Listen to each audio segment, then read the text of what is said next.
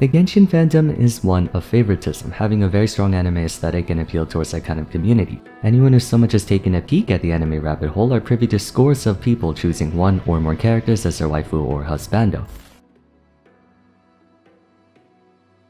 Admittedly, I myself am guilty of this too. Heaven knows I'm a closet weep. When Genshin Impact first came out and we only had around 20 characters to choose from, one immediately stood out as a fan favorite, Keqing. Her design, personality, and gameplay resonated with a big portion of the fanbase, evidenced by her personal subreddit, Keqing mains being the largest in size out of all the others. Since then, she's amassed a cult following that grew to the point where, despite being called Keqing mains, the platform has become a flagship and trusted source of information and guides, offering complete, up-to-date, and comprehensive breakdowns on most if not all units within the game, not just her. To this day, Keqing holds a special place in the hearts of many, myself included. For the entirety of version 1, I would say she was far and away my most geared up character. She was also my first and only 5-star to ever be intentionally C6'd, and her Why No One Plays episode was my first ever video to break 1 million views. I never expected my second channel to reach that milestone before my first one. Anyways, the widespread appeal has shifted away from her in favor of the ever-growing colorful cast of new characters. Keqing has had one of the most storied histories among Genshin's roster, and a pretty tumultuous one at that. So for today, let's take a moment to delve into what happened to Keqing. What was she like back then, and how is she doing now?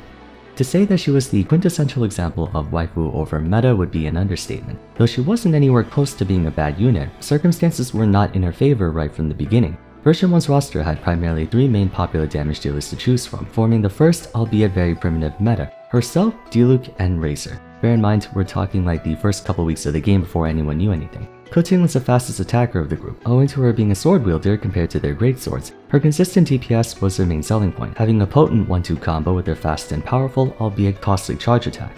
Objectively speaking, she was a strong character and a welcome addition for anyone lucky enough to pull for her, if they were lucky enough to pull for her. Two things made it difficult for her to find meaningful widespread success. The first being her obvious inaccessibility. 5 stars on the standard banner were both really easy to get and really hard to get. They're technically available in every single event wish as off-banner units, but the lack of guarantee in getting them means you could go hundreds, nay thousands of pulls without so much as getting even one copy of them. It was sheer luck if you got her, especially back then. On the other hand, getting your hands on Razor was a far less taxing endeavor, and though he was a 4-star, he was able to both take advantage of our premature understanding of the game's mechanics and limited options to great effect, and with decent enough investment, his damage output wasn't too far behind Keqing's, if not on par with her. The second was the giant multimillionaire Kaya-hating elephant in the room, Diluc. While also unreliably difficult to get, his overall damage, ceiling, area coverage, and element were a strict upgrade to Keqing's, not in any way detracting from the latter's viability, but most people saw the former as the superior DPS character. Consequently, when the first tier list came out, with Electro being the inferior DPS element to Pyro and there being far more cumbersome and expensive to acquire than Razor, Keqing received a modest assessment of good, certainly worth using, but nowhere near the best or most efficient choice.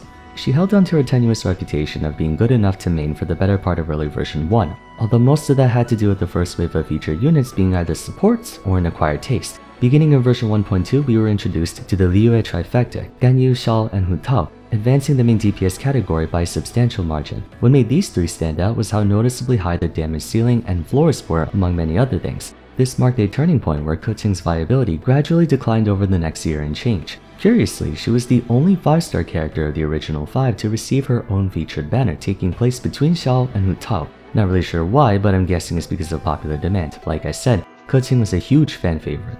Even so, her banner sales were less than stellar, trailing well behind everyone else. Granted, this is only a portion of the entire Genshin player base, namely all iOS revenue from China. In addition, banner sales don't correlate to a character's power. Klee had extremely good sales despite being a pretty lackluster character over time. We can attribute her commercial success to new game hype and how adorable she is, but let's get back on topic. Even with the Liyue trio, Keqing was still in a decent position and was more than capable of handling Genshin's endgame content at the time, but there was a noticeable difference between them and her that became more pronounced with each passing version. New 5-star characters were being released with higher overall damage, more area coverage, and better quality of life, if not from their own devices then from their surroundings. Ganyu's damage numbers are overall higher than Keqing's, but it's offset by a lower rate of fire. However, belonging to the cryo element, she has access to reverse melt and freeze, far more effective reactions than electrocharge, overload, or superconduct, at least in terms of what Ganyu was after. Xiao and Hu Tao were just flat out stronger. Moreover, all three of them had better uptime and an easier time executing their combos. Keqing struggled with a few things that made playing to her win condition more tedious than it had to be. High stamina cost, far too short a timer from herself in view, charge attacks knocking away smaller enemies, and once again, the absence of a good reaction to work with. Having her featured banner take place right before arguably the strongest main damage dealer in the game certainly at that point in time was kind of bad timing too. I say arguably because Xiangling was a hot second in early versions of National, but to reiterate, this was way back in the day before proper team compositions were theorized. If Keqing's banner was in 1.0 or even 1.1, I think she would have done a lot better. But in 1.3, player rosters were getting more fleshed out with some semblance of a working team, and everyone and their mothers were saving up in anticipation of Wu Tao. Reasons to use Keqing over others were diminishing steadily. Much of her early appeal stemmed from her being one of the only choices for consistent damage at the time. Now there were a lot more characters to work with, and they had kits more efficient and less counterproductive. Following the release of Eula in 1.5, an on-field carry with potential damage numbers that far eclipsed anything we've seen to date, the difference in strength between Keqing and those who came out after became more and more apparent. Yet despite being measurably powercraft, she was still the best main DPS for Electro unless you were one of the rare few who went machine gun official. So if you were an Electro fan, she was still the only one for you. Pyro and Cryo hogged all of the market share for version 1, leaving Hydro, Anemo, Geo, and especially Electro pretty much neglected the whole time. But with version 2, that all changed. Not too long after gaining entry to Inazuma, we were graced with Miss Electro herself, Raiden Shogun, who, bluntly speaking, totally overshadowed Keqing in every conceivable way. With her taking over the meta and popularizing the accessible yet very effective Raiden national team alongside the growing prevalence of team compositions, version 2 effectively signaled the death of Keqing from a practical standpoint. Not that she was no longer able to clear the game's content, but there were just so many better options out there that pragmatically you'd be hard-pressed to justify fielding her over Shogun or other carries, unless you specifically played for waifu over meta. That didn't stop people from trying their damnedest though.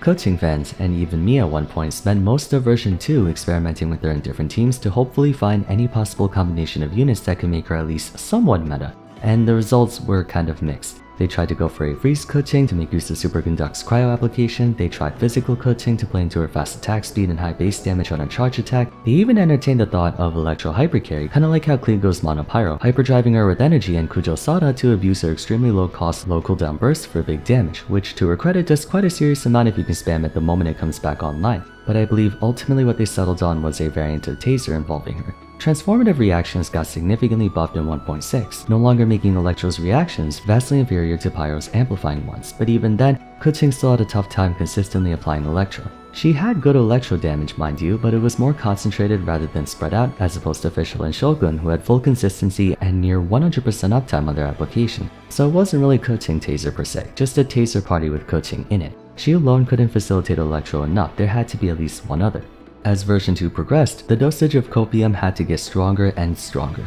In 2.0 we had Ayaka and Yoimiya, 2.1 we had Shogun, 2.3 we had Ito, 2.5 we had Yaimiko, 2.6 we had Ayato, 2.7 we had Yelan and Shinobu. Keqing was getting hammered on both ends. From a main DPS perspective, she was officially powercraft. Almost a dozen units, Electro or not, were just strictly better than her if we go by sheer numbers. From an Electro perspective, the lineup received its Archon who was and still is every bit Keqing's superior, while Miko and Shinobu one-upped her in terms of application by being consistent off-field sources. It was a dark period for her. Nevertheless, the Copium held strong, and against all odds, the redemption arc was about to begin. Towards the tail end of version 2, word on Dendro's playability circulated discussion boards, along with announcements that one of the elements it synergized with would be Electro. Those who exhausted what little patience they had left were going Hawkeye, while everyone else hit the data mines for anything they could scrounge up that would help her out. Fortunately, we didn't have to wait too long for that. Keqing would finally be saved.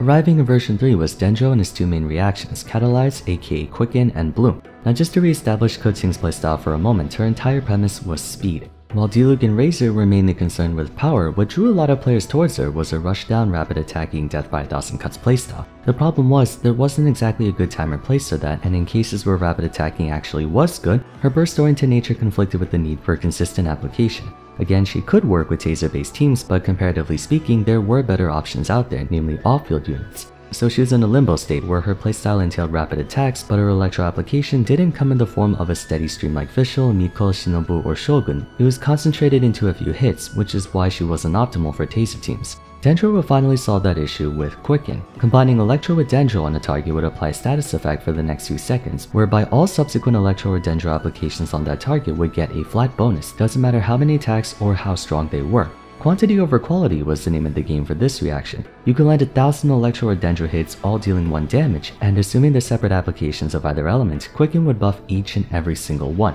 This was exactly the kind of thing Keqing needed. Her 1-2 charge attack combo was among the fastest in the game, I think even to this day, giving her a steady stream of augmented damage. Furthermore, Stellar Restoration was also 2 hits, the Stiletto and the Teleporting Slash. Last but definitely not least, Starward Sword, condensing 10 hits in a decently sized area with once again the lowest possible energy cost and cooldown we have to date. Sadly, that doesn't mean 10 aggravate and powered attacks. Starward Sword may attack 10 separate times, but it only applies Electro 4 times due to internal cooldown. In spite of that, however, when executed correctly, Aggravate skyrockets Keqing's DPS numbers because she can apply many Electro hits in a short time frame. That's the key factor separating Taser from Aggravate. Taser prefers consistent elemental application, while Aggravate doesn't care about consistent application. It only cares about having as much as possible regardless of if it's over a short or long amount of time. Since version 3, public opinion towards Keqing has improved considerably, where many people consider her a worthwhile carry once more. In general, she still falls short of competing with the likes of Shogun, Fischl, Shinobu and whatnot, but most of their success comes from their off-field uses. On-field wise, Keqing has more or less reclaimed her spot as the best pure on-field electro character in the game, which is enough to at least get Keqing mains to lower their copium dosage.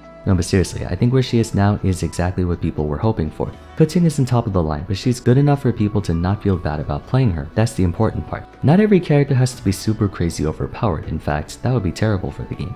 And when everyone's super, no one will be.